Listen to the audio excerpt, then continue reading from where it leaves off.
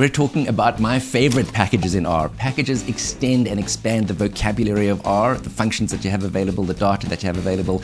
Some of them are absolutely amazing. Look at the one on the screen at the moment. This is called Plotly, and you can make these three-dimensional plots. It's absolutely amazing. I'm going to talk about tidyverse packages as well, of course. Just so that you know, in this video, I'm going to be showing you what the outputs of the packages do, basically. And there is code available on this page. You're going to have access to the page that I'm looking at the moment.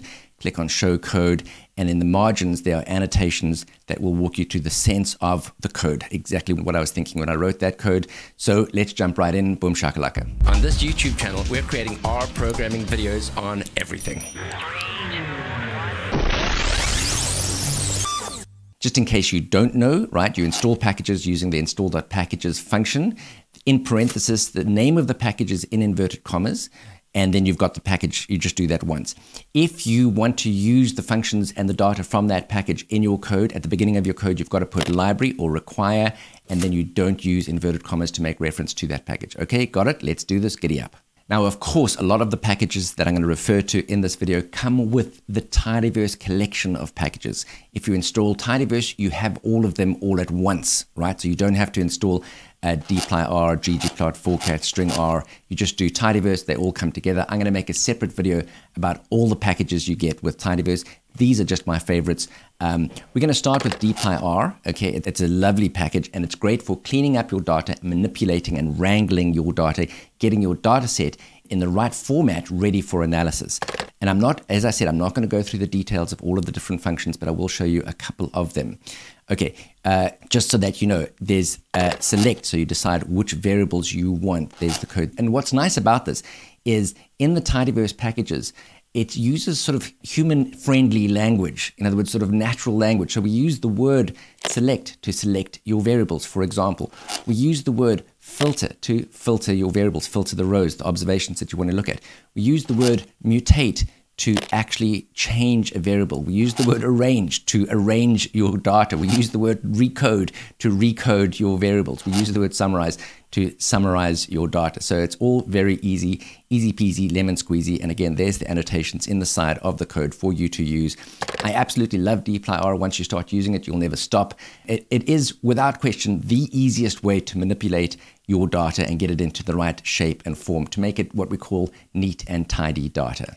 Next is ggplot 2. ggplot is, without question, the best way of doing data visualization in R or on any platform, okay?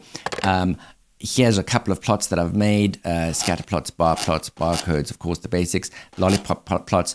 Again, you can access the code here, and I've got all of the annotations in the side explaining the code for you if you want to repeat this. By the way, you can also just copy this code. So you push copy, paste it directly into your RStudio. You can run the code, change it, do whatever. All the data that I use in this video is available to you on your computer, so you can practice.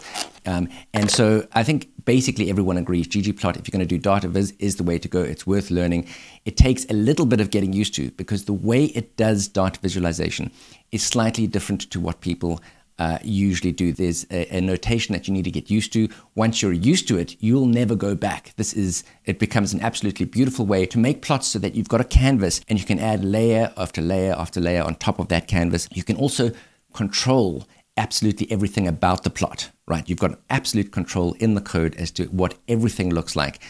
So you're going to love ggplot. Forcats is a fantastic package if you want to work with categorical variables, or in R we call them factors. Okay, so the example that I've got on the screen at the moment is from GSS cat dataset. It comes with forcats, and this original dataset here, this is how, if I show you the code, I've just asked it to count up the number of people in the data set that categorized in these different marital statuses. So no answer, never married, separated, divorced, etc. We might not like the way this is ordered, right?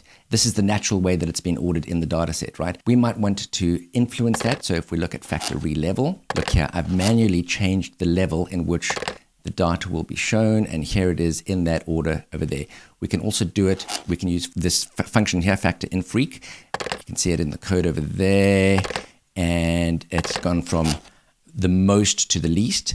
We can use factor reverse to do it the other way around. Factor reverse, by the way, works with factor infreq. So I've first put them in infrequency and then change the order, and then we can also reorder a categorical variable by the value in another variable. And in this, I'm not going to go through the code in detail because this isn't a lesson about forcats in particular, but you can see how you can do great data visualization with that. stringr is a lovely package that helps you work with text data, right? So if you look at, I've got the Irish data set right here, and I've created a new variable called description, and I've used the string_c function, right, to take from other variables and pull them into this new variable. And I'm using, so I take, for any given observation, I take the value that's in the species variable, I add to that a little colon, then I add to that the value that's in the sepal length, and then I add to that centimeters. And you can see here we've got a new variable called description,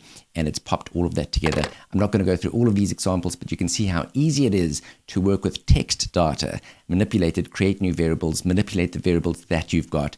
Absolutely lovely. That's the stringr package. GTextras is absolutely lovely. Lets you make tables from your data that are just so presentable in your reports or whatever document you're creating. So instead of there just being kind of columns of numbers, you can really get them to come to life. Look at this table that I've got over here, and it's super easy to do, right? I'll show you the code.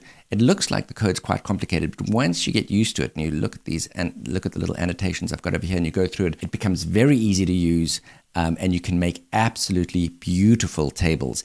And the second example I've got here, I've just highlighted a particular row. Okay, so you can make elements of your data jump off the page if you want to illustrate something, or you've got some sort of message. Great for communication. Okay, let's keep going. Plotly is one of my absolute favorites, right? So I started the video off with Plotly just because it's so amazing, and it's easy to use, by the way. Look at this. This is an interactive plot that I've got right here. So if I run these crosshairs over any of the data points, the actual data pops up. I can also switch on and off different variables, different categories, and I can zoom in on part of the data, and it'll make that, it'll zoom in on that. 3-dimensional plots that lets you look at a particular data set in 3 dimensions. It's absolutely lovely. The surface plot, let's have a look at that. Look at this, and let's bring that up a little bit.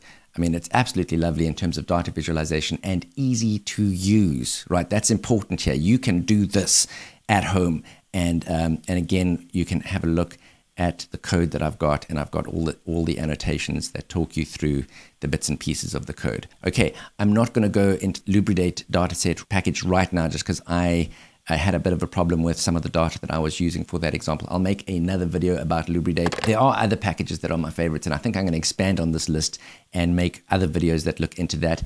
I hope you enjoyed that. If you click on the screen at the moment, there is a little card that you can click on that will allow you to access this particular page so that you can copy the data and look at the annotations that I've created. I hope that was useful. Don't ever change, don't do drugs, always do your best. Boom, shakalaka, bye.